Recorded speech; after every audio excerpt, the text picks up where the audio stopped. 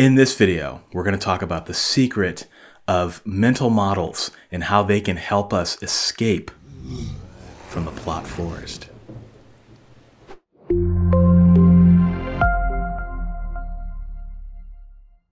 What's up, Plot Summit? My name is Michael Ronn with authorlevelup.com, and my goal is to help you master the craft of writing. Now, the name of this talk is Mental Models for Fiction Writers, and it's simple ideas to help you power through your manuscript. Now, I've got to do some bad Arnold Schwarzenegger impersonations in here because I got to keep this interesting. I don't want to put you to sleep. So imagine with me for a moment that we're in the middle of this deadly jungle like the movie Predator, and there's aliens and evil things hunting us. The only way we can get out of this forest is to understand the power of mental models. All right, but before we do that, I gotta introduce myself. Like I said, I'm Michael Ronn from authorlevelup.com, and I am the author of over 50 science fiction and fantasy novels, as well as self-help books for writers. And I write primarily fiction and urban fantasy. But my big thing is giving back to the community and helping writers become better versions of themselves. And I've done this through my YouTube channel, Author Level Up, where I do weekly videos every Friday geared to help writers master the craft of writing and, like I said, be the best version of themselves. And I'm qualified to do this because, like I said, I've written over 50 books, but I've also balanced a writing career while working a full-time job in insurance, raising a family, because I'm married, I got a pet rabbit, I got a puppy, and I'm also in law school classes in the evening. So I'm a pretty busy dude, but I've managed to do all of this in spite of all that. And so what I want to talk about today is a concept from a book that I wrote, and you can get this book. It's called Mental Models for Writers. And I'll put it on the screen here. It's 73 ways to elevate your thinking, improve your writing, and capture success. Now, you're probably thinking, what is a mental model, Michael? Well, I'm glad you asked that question. A mental model is, very simply put, a framework of thinking. Think of it like a hat. When you're facing a problem, you take the hat and you put it on, and it can talk to you, and suddenly you can see the world in a different light. That's what mental models are. They draw upon other fields like science and biology and psychology and mathematics and philosophy, and they take concepts from there and you can apply them to other areas of your business. So the most famous proponent of mental models is Warren Buffett. You know, that Warren Buffett, one of the most successful men in the world, billionaire. You know, he and his second in command, Charlie Munger, they've used mental models to great effect to build an empire of businesses. And what they do is whenever they're facing a business problem, they take an idea from economics or science or psychology and they apply it to business. And it allows them to think differently and solve a problem in a way that other business people wouldn't have solved it. And that allows them to innovate and break through with ideas that, quite frankly, are revolutionary. I mean, you look at Warren Buffett's profile, his business profiles, he's got utility companies, low-cost insurance companies, furniture stores. What? It doesn't make any sense. But Buffett and Munger have utilized the power of mental models to think differently. And my suggestion is that we can do the same thing with writing and draw on other fields and apply these ideas to the writing life in order to make them and make us more successful. So I liken mental models to an analogy. So there's a great book I read years ago. It's called Traffic by Tom Vanderbilt. Great book. Pick it up one day if you have a minute to read a spare book. It's called Traffic, and it's why we drive the way we do and what it says about us. And there's a really interesting idea in that book. And he says that when you're driving, you have to make a decision every 1,000 feet.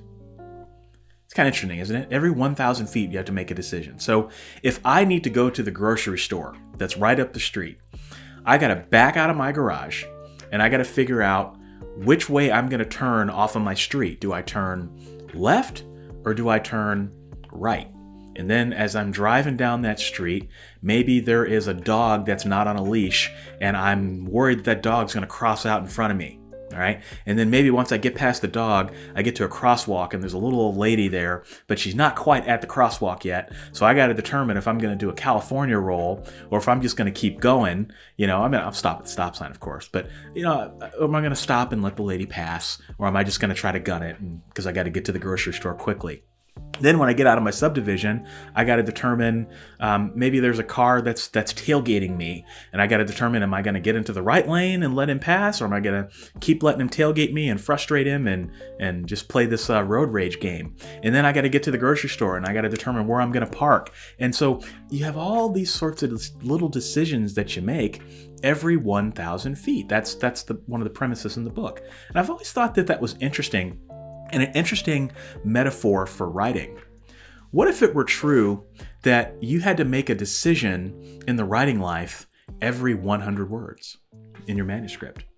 How might that change how you approached your writing?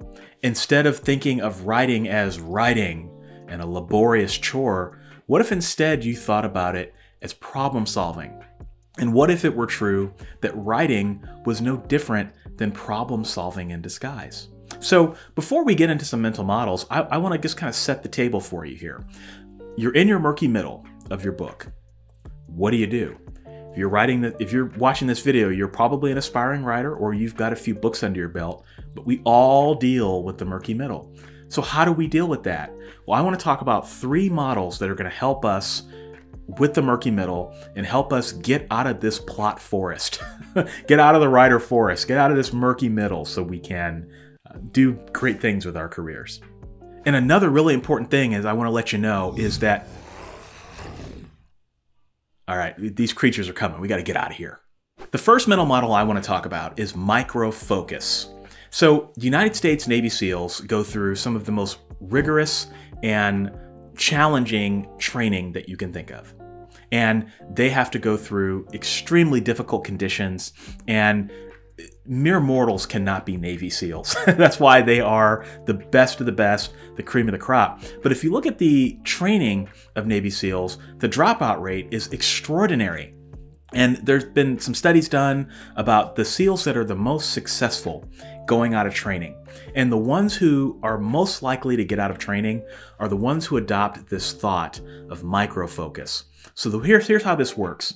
When you are in training and you're on your belly, crawling through the mud under some barbed wire fence, and it's raining like cats and dogs, and there's a thunderstorm and lightning is striking, and you got all these sergeants yelling at you, you know, like you ain't nothing, you got to get through this, and you're just under the most intense pressure you can think of. Don't think about getting out of basic training. Instead, focus on moving your arm. You know, because if you can move your arm, you can move your other arm. And if you can move your other arm, you can move your torso. And if you can move your torso, you can shimmy your legs and push yourself further. And if you can do that enough times, you can get through the mud. And then if you can do that, you can stand up and then you can run to the next part. And then if you do that and do that and do that, and eventually you do this enough, you'll get through basic training. But with the micro-focus, you focus strictly on the task at hand. That's how the successful Navy SEALs handle it. Now, if we're going to apply this to writing, when you're stuck in your murky middle, don't worry about finishing the book, because that's what we think about, right? We think about, oh, how am I ever going to finish this book? I don't know if I can do it. Don't think about that. Think instead about writing the next sentence, finishing the sentence that you're on. Because if you can finish the sentence that you're on, you can write the next sentence. And if you can write the next sentence, you can finish a paragraph. And if you can finish a paragraph, you can finish a page. And if you can finish a few pages, you can finish a chapter. And then before you know it, you're out of the murky middle, and then you're no longer in any danger. Right? That's how you have to think. So that's a great example of how we can take something from the world of our amazing armed forces, and we can apply that to the writing world. That's our first mental model. All right, the chopper's here. Over here! Come on! Come on! Get to the chopper! Let's go! Ah, the chopper's gone! It missed us! Well, another author succumbed to the plot forest. But I'm going to get you out of here, soldier. Now let's talk about the second mental model, which is DNA. All right. No, I'm not talking about the stuff that makes us who we are. I'm talking instead about a convenient acronym that I created. Completely vanity on my part. But this acronym stands for the 3 essential building blocks of fiction, and it stands for dialogue, narrative, and action. I challenge you to pick up any book, any novel, and open up to any page, and you will see these 3 elements at work. I believe that you cannot distill fiction down to any deeper elements than the DNA. That's why I call it the DNA of fiction, because these are the building blocks. You're going to have dialogue, and then you're going to layer it with action, and then maybe there's going to be some narrative, then there's going to be some more dialogue, and that is how fiction works. It's great. Now, what if we thought about this a little bit differently? Yes, writing is DNA. Okay, it's a nice acronym. Great image, Michael, so on and so forth. But what if we thought of the building blocks of fiction as blocks? So, my daughter liked to play Legos when she was young, and one of the things you had to worry about when you're a father is stepping on one of those things at 2 o'clock in the morning. And that happened to me, actually. I was getting up to go to the bathroom, and I stepped on this pink Lego, and the only thing I could think about was saying curse words. And I went back to bed, and then I woke up, and I was like, Eureka! I have an idea. What if it were true that DNA building blocks were like Legos? And what if it were true that when you were writing, it was really more like snapping Legos together? So you're snapping dialogue on top of narrative, on top of action, on top of dialogue, on top of action, on top of narrative. And what would it look like if you were to look at your current manuscript? What would your Legos look like? How do you snap them together? Better yet, if you were to look at the Legos of a mega best-selling author, how do they snap their Legos together? And how is your book different than theirs? So when you're stuck in the murky middle, think about the micro-focus that I talked about, but then also think about the Legos. Because if you can focus on a sentence, you're just snapping a Lego together. Every time you write, you're writing to a soundtrack of snaps, right? And I challenge you to think about that when you're thinking about your murky middle. Because if you can instead focus on the process, focus on what ultimately matters, which is fingers to the keyboard, writing a sentence, and understanding how that sentence fits and how the next sentence fits into that, oh man, you're going to be building a story, literally building a story comprised of the Legos, of the building blocks of fiction.